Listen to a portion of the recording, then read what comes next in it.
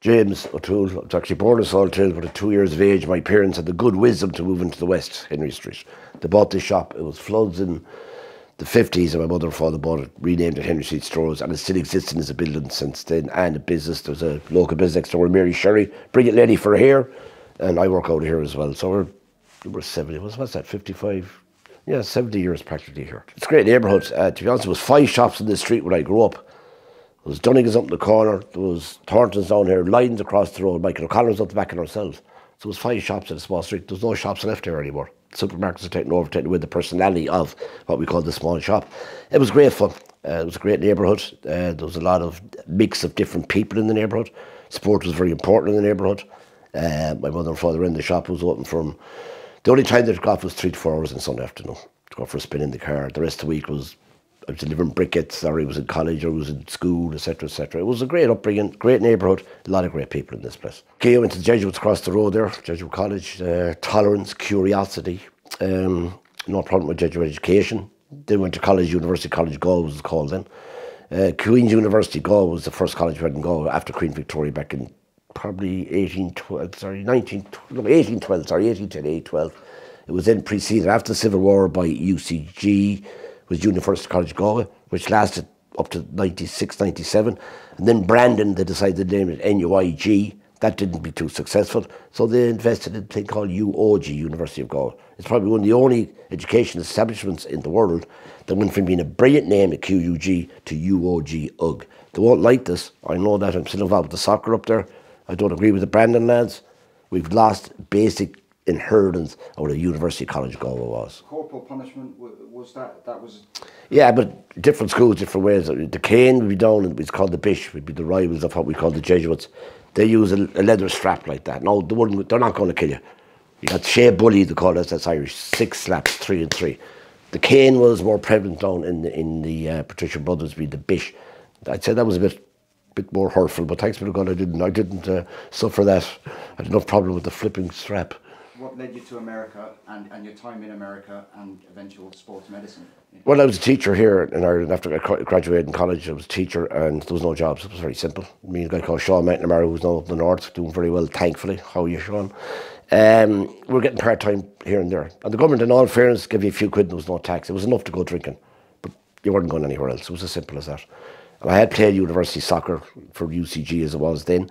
And they were going on a trip to the States, so invited me and a good friend of mine, Michael Nolan, to go over as guest players. We went over, we had a great time in St. Louis, great time in New York.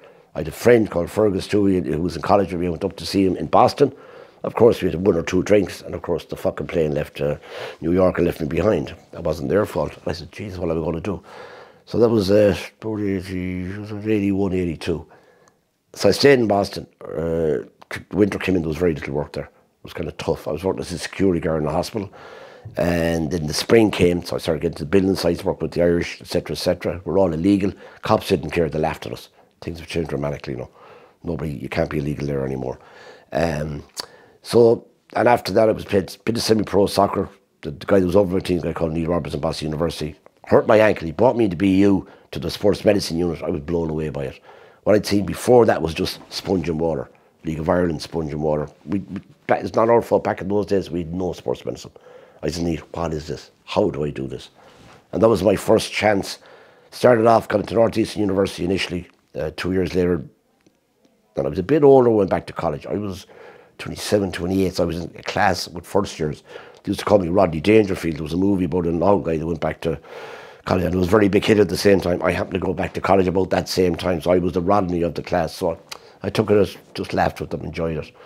And then I managed to get an interview in Harvard. I went over to Harvard, and luckily enough I passed that interview, and then I spent Harvard, I think it was about 85 January until I came back from America in 91 at the invitation of a gentleman called Tony O'Neill in Dublin. And Tony O'Neill was my manager in their students team, soccer. And he said, what are you at? So I told him I was at, and he said, just I got to go over and have a look. So he came over to us a few months later. I organised meetings for him in Boston University, Boston College and Harvard, place I was involved with myself. He came back and says, we're going to set this up in Ireland. Would you like to come back? I talked to my boss, Bill, in Harvard. I said, sabbatical year coming up. Can I go to Ireland? Of course you can. Bill Coughlin, off you go. We'll see you next year. I came back and worked at UC. I'd left a place. Harvard had about 6,500 to 7,000 students, and we'd 8 or 9 staff working medically. And we'd We had MRIs in situ. We could take an MRI right there. You know, when I came back to Ireland, it took me 6 weeks to get an MRI, but it doesn't matter now. So I came back to Tony, I worked at UC. It was going to be 1 year, I started working with Tony, and all of a sudden I went from a staff of 7 to 9 with little students to a college at about 13,000, 14,000 students. With one doctor, he was missing the whole time. He was a great guy, but he was the FEI General Secretary. He was across Europe. I was there by myself with thousands of students. It was absolutely mad, but it was a brilliant learning experience. And met a lady, these things happen. And then all of a sudden, I decided I went back, I went to Harbour, I went back for another year. And of course, I only went back 6 years later on holidays. So that's life. You never know. You know, you're looking for something that never happens. You're sitting down looking for nothing, bang, hit you in the face. That's just the way life is. Sport in college to me it's extremely important. Men's sano, men's corporate, some mind, somebody. So I think sport, it's very underfunded in this country in the universities. I mean, there has to be funded an awful lot more. I think it's very good for guys to go to college and ladies to have 4 years of college sport. The friends that they make, the pressure takes off from study. We've very, very minimal investment in sport in this country at college level. And it's a sinful. If you're listening to me, Hall Martin, it's a sin. It's a song by a great group called the Pet Shop Boys. I was very lucky that basically with Tony O'Neill, he funded most of the things that I wanted. He set up a sports medicine unit that was the best in the country. He invested heavily in it. And that now has become a bit more like the norm. We've really brought up our levels of sports medicine treatments in this country. I would say the sports surgery clinic in Dublin is on a par with anything in America at the moment. That would be great people up there. Lisa, you won't hear this interview, the lady that runs the whole show, and Mr. Ray Moran being the orthopaedic surgeon. We're now, I think, on that cusp. America is serious. The amount of money in sport in America is absolutely serious. You're talking millions and millions and millions and millions. American football, the Super Bowl is on a week next Sunday. It's the biggest game in the world. We can only match the Northern Ireland final with the GA. The GA have done great work being done. Very underfunded, very amateur. America is totally professional. How has Galway changed since you were a young fella? I would say I grew up in a town of 8,000 to 10,000 people. Sea Road is just down the road down here. It was called Sea Road for a reason. The tide came right up there. This is reclaimed property. All these new estates that were built. So the hub of the town really was a city centre, surrounded by Bohermore, Shannon at the Western Claddagh. These were the working class neighbourhoods that fed the factories, the CIEs, all the working town workers came from these areas. The town started to expand. As I said, there was 12,000 people. The town was now 86,000, 88,000 people. It's expanded far too quick. They haven't learned. We built the Rahun flats back in the 70s. They were a disaster. They had to close them down. The same is happening on the far side of the city called Duhishka, where they're putting too many people in with too little. And they're wondering, why is it exploding? It's simple. So, you know, city council and those in charge have a lot to answer for. Traffic in the city. They call me the traffic roach. I mean, the car quite a lot travelling. It takes me an hour and a half to get 3 miles. It's just not good enough. They've invested like 30 million already in a bypass and nothing has happened. I was fortunate to work in London, Dublin, New York, Boston, and worked in down in a place called Clearwater, Florida for a while. I could walk out my door, get on public transport, get to where I was, get back that evening. I could even stay in the bar that night till 12 o'clock and still get either a bus or a tram or a train or a tube back home. Here, it's not here. People are out drinking, driving cars. Fine, whose fault is that? You can't get around town. You're wasting 30 million on something outside the town that hasn't happened yet. Where is the logic? There was a guy called Brendan Holland uptown, Holland's news agent, great lad. He's pushing, they call the Gloose for X amount of years. They're shooting it down. Taxis don't want it, CIE don't want it. The beauty of the Gloose is it goes right across town from one side to the other. It's non-invasive. It will fit comfortably. It'll cost something like 70 million. By the time they even get to the start of this new bypass, they'll have spent that. We're far behind in transport.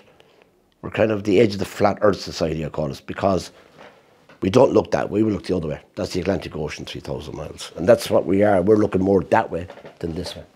And sadly, that way is under pressure as well. Passions and hobbies? Sport obviously is going to be one. I'm a poet. I might be a great poet, but it's something that kind of invests in me. It kind of occupies me quite a bit. I have 3 kids. They're a huge passion of mine. And sports still, it's in my blood. You know, I just think there's so much done by sports, so much great things done by sport. It gives a chance for, even if it's individual, no matter what. People are competing, people are staying fit, taking a lot of pressure off the health service. People are making friends the whole time. Sport is vastly important, and we're vastly underfunding it in this country. Well, the town, look, okay, it's just my reminiscence of when I grew up here, what it was like. It's changed drastically in a short space of time. The characters, you know, if you look at the thing, you'll see certain faces on the book. They're no longer here, a lot of them. That's my brother on the bike outside. Hairdressers there and sports injury clinic there. That would have been my father and me outside till when we were young. And then my grandparents there, but we won't worry about them. That's gone back quite a long time ago. They came from the country. Down there, that'd be my mother, that my father there. That's me in the middle, and that'd be the Thorntons and Mr. Thornton there. We used to go swimming out in the good old days. That'd be my first cup win here when I was under 40 with Cladder Rangers. I have a fourth book coming out in 2 weeks yesterday. I think it's the 16th of February, down in Charlie Burns. It's nothing more than I have big ears and a big mouth. I'm not town to hear people talk, and I just write down little notes, and I try to just build on that. It's a town that I love. I think you got to go away from some places sometime to really love it, because if you stay there the whole time, it seems to be the same. I was lucky to be going out here for the guts of 20 years. And when I came back here, I ain't leaving anymore. I don't care if I got a million a week to work in America. That's it. This is what I am. This is where I am. This is where I'm going to die. Can you remember the last time when you were at your truly happiest? I suppose I have twins. They're up on the wall there, these two little gentlemen. They're now 7 years of age. This little gentleman on the right, Riley, was born at £1.5. And for maybe 6 to 9 months, it was a big question mark, would he make it or not? He was literally head here, feet there. That's what that kid was like. And that gave me probably the worst period of my life. Everybody's good in bad periods. That's your boredom. You ride the bad periods, and you should realise when you have the good periods, enjoy it, because it's not going to last. There's a kick in the balls coming around the corner. But then again, we get back up. When he went through what he went through, and it was extremely kind of distressing, but brilliantly in Dublin Children's Hospital, to put that lad together. He was called Mr. 5% the day he was born. And now he's a young little vagabond running around and healthy as hell. So that, to me, his survival was huge. I knew the other lad didn't make it. He was a huge survival to me, and that's thanks to the Irish medical paediatrics, particularly here in UCGH and up in Dublin in Children's Hospital. So that, you know, that's good. Okay, your marriage day is always a good day. We all get pissed, we all have great fun. But birth of children, the next generation, is particularly vital. And I'd like these guys to inherit the same type ambience and fun and everything that we had in Characters in Galway that we had. What would be your proudest moment in life? It would be the friendships I've created with other people and then with me at that time. I can pick up a phone now and ring Dublin, Boston, New York, Florida, etc. with friends and say, so can I get a favour like somebody going over? J1 visa, can I get someone to stay? There is that network that you create. You know, no disrespect to accountancy. I'd hate to be in an office by myself, just working on figures all day and going home. You know, how are you interacting with people, the real people out in the world? And that's the way we're becoming here. We're kind of, okay, we had our COVID. A lot of people went into offices at home and haven't gone back to their offices. You know, I mean, we're still humanity. We should be interacting, no matter if it's bad or worse. Only by working together, we'll make this place better. So that, to me, is huge, as personal interrelationships, etc., etc. It doesn't always work out. That's life. You got to try. We are but human. And to be human is to err. And to forgive for what's divine, I think somebody said. Do you have any regrets? We all have regrets. But look, we've all gone through it for some reason, whether it's financial or matrimonial or whatever it is. It's all part of life. There is, I think the last census in the world is about 9 billion people. Best of my knowledge, it's not far off 9 billion people. And it's very funny. There's no two the same. That, to me, just kind of encapsulates what humanity is. You're going to get a kick in the bollocks, just get on with it. You're going to have great days. Try and realise they're great days, because they don't stay. Bad days come and go, great days come and go. It's your attitude. It's just, hey, it's part of life. Lucky you got here. But okay, here's a story. My mother and father loved this. About 16, my dad says, come with me. Every time he said, come with me, and you'll be trouble. Whether slight incident in the street or something I said. He brought me out to a bar called the Oslo Hotel. Sunday morning, gave me £5. I knew I was in trouble. He says, get a drink. I know you're drinking. I said, I'm going to get a lecture about drink. So I got him his whiskey. I had my pint of harp, whatever it was. He says, we only planned for 3. Huh? Eamon, Marguerite, Dolores. What do you mean we only planned for 3? I didn't realise it. So I was a mistake. So be it. Wasn't I lucky to get her? There's a lot of mistakes out there doing great work, you know. And there's a lot more to come, no doubt. Even though the condom took that away. We had no condoms back in our days. No wonder we were all, excuse me. Brilliant. Shotgun weddings, they call them. I've got a few friends around this neighbourhood. Look, we were human. The church was down top of us. There was no condoms. It was an absolute joke, this country, back in the 60s, 70s. No wonder the place was upside down.